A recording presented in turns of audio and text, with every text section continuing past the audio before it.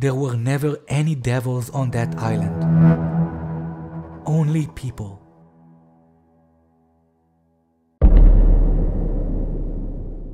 In the end, although she left our forest, the world is a great big forest where everyone's fighting for their life. I reckon Sasha died because she wandered in that forest for too long.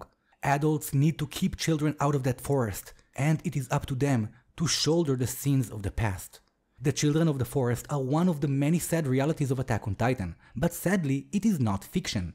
Children being trained as soldiers, growing up in hateful and toxic environment, being trained to hate and to kill, this is reality, and we will talk about it right now. Hello Titan fans and welcome back to my channel for a new Attack on Titan video. This video is the second in my new series focusing on soldiers, battle scenarios and strategic events in Attack on Titan from the point of view of a soldier. My point of view. Today we will talk about the children warriors of Marley, focusing mainly on Gabi and Falco. We will address their situation, childhood, and the reason they act and see the world so differently, especially earlier in the story. In addition, we will explore the scene with all the empty cages, and of course, I will explain what they represent and why those cages that were not shown in the manga were a very smart addition to that scene. All that and much more is coming right up, and before we begin, this is a great chance to subscribe to my channel if you haven't already. Also, come say hi to me on your favorite social media platform, I'm literally everywhere. The Children of the Forest. The Children of the Forest were first mentioned in Sasha's father's monologue. He compared the never-ending conflict to a giant forest, a forest that the children have been lost in for so long. The children of the forest are the children who are part of that conflict. They fight for reasons and issues that had nothing to do with them, and because of that they never get the life of normal children. Later in the story, we see how General Magath felt sorry for denying them that peaceful childhood, and instead made them tools of war that drive on hate and a lot of misinformation. As exaggerated as this scenario may seem to people, I have to be one with the sad news. Gabi's character and the rest of the young warriors are live examples of actual things that are happening today in our world. This is not some local problem, and sadly you can find it worldwide across different continents. In some situations, these are kids that are separated from their parents from a very young age. They are then given weapons and trained like soldiers, and I'm talking about kids under the age of 10. Of course, there is also a large amount of brainwashing involved here, and the results are young and very confused kids doing unspeakable things they don't understand for themselves. In other places, kids are raised from a young age to hate a specific group of people. This is a well-known thing among terrorist groups that openly enlist kids to their ranks. Being fed lies and false information all their lives, those kids are raised as child warriors, all in order to prove some ideology that is not even their own. It is pushed upon them by adults that are motivated by their own personal agendas. Therefore, it is not the kids' fault. It's the fault of the adults who stole their innocence and childhood and placed them into a conflict they didn't ask for. Nonetheless, at the end of the line, these kids will grow up to be expendable killers, and that is the sad reality. They literally got pushed into a giant forest that has no way out, and the ones that do manage to survive are forever changed. From my perspective, and as a person who actually witnessed some of those poor children, I have a very firm opinion about it. If you place a weapon in the hands of an underage child, it just means you weren't brave, strong, or competent enough to do the job on your own. War is absolutely not a place for kids. Your actions are shameless and cowardly, and there is absolutely no way to legitimize them. That is of course my personal perspective, but I hope the logic is clear to most of the people watching. The young warrior cadets were raised the same horrible way. They were raised to feel shameful about their race and history, and to see the people of the island as the enemies of humanity. One way of doing that is by demonizing the enemy, because it is easier to kill demons and monsters than actual people. This is why Gabi believes the people of the island are not actual people. For her, they are demons who needs to be rightfully killed. This lie was told to her even by the people she loves and trusts the most, so she has no reason to question that. She practically lived her entire life surrounded by it. Therefore for her, it was simply the only truth. Gabi, Falco, Udo and Zofia grew up at the same toxic environment. Although we don't have a lot of information about Zofia, we do know that Udo is an Eldian that came from another country. Udo provided crucial information that is not so well known to anime watchers, simply because it was almost never mentioned. Udo claimed that the situation of the Eldians of Marley is far better than the situation of Eldians in other internment zones around the world. So theoretically, the way we see people in Marley treat the Eldians is somewhat better than in other countries.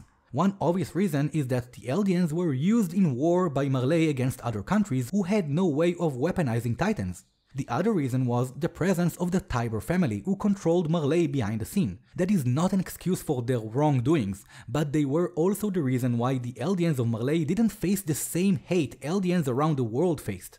Unfortunately, Udo and Zofia didn't get a lot of screen time, so they didn't have any significant character developments. Unlike Falco, and of course, Gabi, which probably had the most substantial character development in this entire story. But although they were both raised in the same toxic environment, Gabi and Falco think and act completely different. This is because they came from different backgrounds. Growing up, Gabi was raised the same way Reiner was. After all, Reiner's mom is Gabi's aunt, and she grew up teaching her to hate the island the same way she did with Reiner. And with her uncle as one of the 9, Gabi sees it as an honor to gain the powers of the Armored Titan. With that, she will prove she is the best warrior, and also will be able to use her power finally to destroy the devils of the island. From her perspective, Marley has been good to her, and she wants to fight for its honor and glory, to prove she is a good Eldian, to distinguish herself from her ancestors or the people of the island.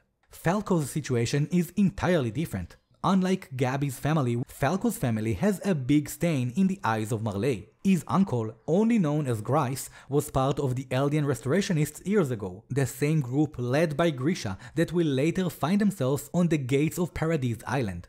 His uncle was that poor guy used as bait to lure away the Titans from the walls. That teaches us that unlike Gabi's family, which was loyal to Marley, Falco's family had different ideologies about Eldia and the conflict, and maybe some of them weren't raised to be ashamed of their race like Gabi and Reiner did. This is why their families are so different, and unlike Gabi joining the Warriors for the honor of it, Colt joined the Warriors to atone for his family's bad reputation, and to try to prove to Marley they are loyal to the country.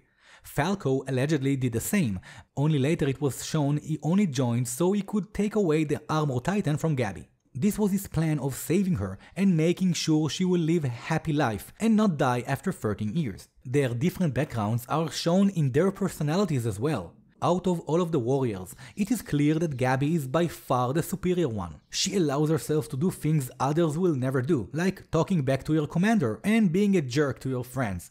But although she acts in a certain way, you can see from the start she has respect for the people fighting alongside her. One example is when she volunteered to take down the armored train by herself, to spare hundreds of Eldians dying trying to take it down. She also proves to be smart enough to whip out a bomb to destroy the train, but not smart enough to understand that Falco is in love with her, and that is also after people pointed it out to her face.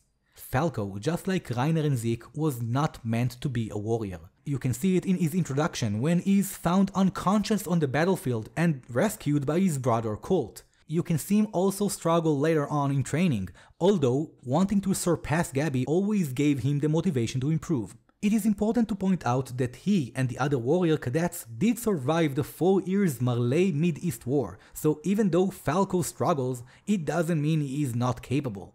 And even though he is physically less effective, he is not a coward, as we could see how he tried to save Gabi after she blew up the train. But still, we can see that Falco didn't see the battlefield the same way Gabi saw it. Gabi, with her narrow vision, saw the glorious side of the battle and the end goal, while Falco saw it for what it truly is, just another battle with a lot of casualties. When we see him later looking at the individual wounded soldiers, you could see he sees the side effects of war. Falco is one of the most sensible and compassionate characters in the story. You could see it on the battlefield when trying to help an injured enemy soldier, and also later when he was the only one able to recognize Reiner's pain and mental state. He also understood Connie's reasons for wanting to kill him, and by not striking back, he showed how mature, forgiving, and level-minded he is. Falco's kindness was also his greatest downfall, when he unknowingly betrayed his nation and delivered letters to an enemy state. This comes to show you how realistic Attack on Titan is,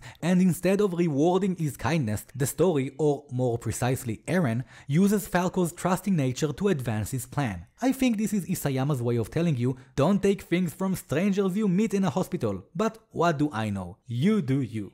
Even after this event, Falco's empathy made it possible for him to understand Eren, even after he used him. He understood that the scouts attacked because Marley invaded Paradise years before. He also now knew that in that process they killed Eren's mom. And he embraced Eren's words about the people inside the walls being the same as them. Even though he is very young, he is able to distance himself emotionally in a situation in order to find a solution. This is something Gabi is not good at all, as she's motivated mostly by her emotions.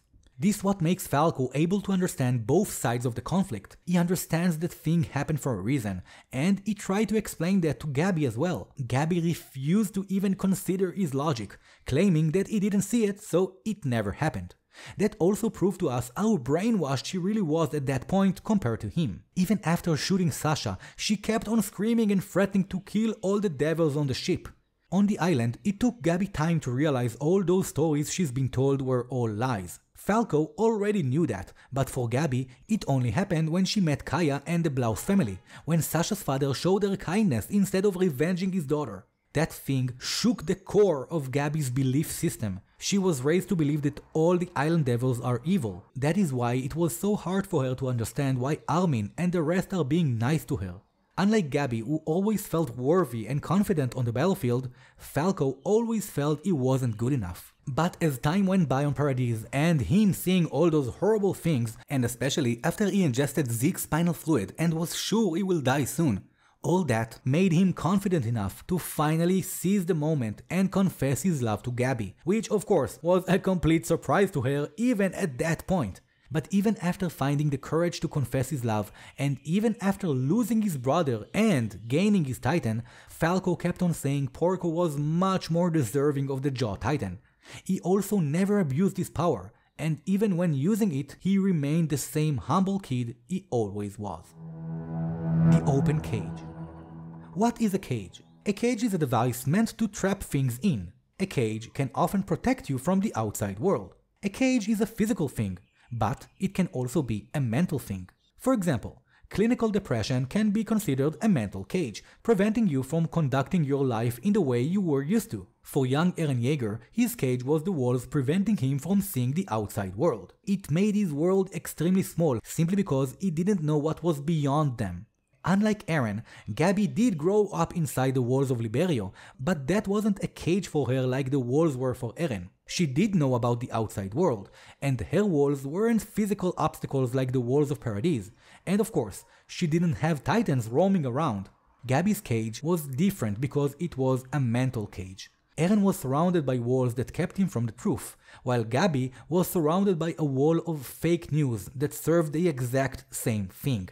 From a young age, those fake stories about the island devils shaped her mind. She grew up believing everything, and she actually believed killing all the devils will save the world, and that she could do it on her own. Like Eren, her world was so small because she was living according to a very one-sided, very toxic narrative. That's why it felt perfectly reasonable for her that all the island devils are evil, even though she never met one before. During her time on the island, Gabi's mental cage is constantly shaken every time she sees something that contradicts her beliefs. You can see how those beliefs are embedded in her when she refuses to remove her Eldian armband, because this is the only thing distinguishing her from the devils of the island. Because her set of beliefs is so strong, letting go of those beliefs is obviously much harder. That is why she constantly struggles to interact with Kaya and the Blouse family. After she finds out she killed Kaya's sister, and after she received so much love from the Blouse family, Gabi finally comes to a realization. Her internal conflict turns into shame and understanding of how wrong she acted. She now sees how small her world was behind the walls of lies. And with an image of an empty and open cage in the background, Gabi finally understands Falco and all of Reiner's stories about the island. And in one of her most beautiful moments, she delivers one of the strongest points and messages of this story. There were never any devils on that island. Only people. with the open cage signifying her breaking out from her mental cage and seeing how small it is when you look at it from the outside. And with those empty cages left behind, Gabi is now able to finally grow and develop as a character. She is finally free. In a perfect world, there would be no wars. But even in the most deranged world possible, kids should never meet the battlefield. They should not learn to hate. They should not learn to fear. And they should not lose their innocence. Let them be kids just for a little while longer. And may the children of the forest will finally find a way to the forest clearing. Thank you so much for joining me today, my Titan-loving friends, and I hope you enjoyed this second video in my Soldier series. If you did, don't forget to subscribe, like, and to let me know which character, event, or battle strategy you want me to cover next. I will see you all real soon in my next video, and even sooner in the comments. But until then, just remember, there are no devils on that island, only people. So dedicate your hearts to all of humanity, inside and outside the walls.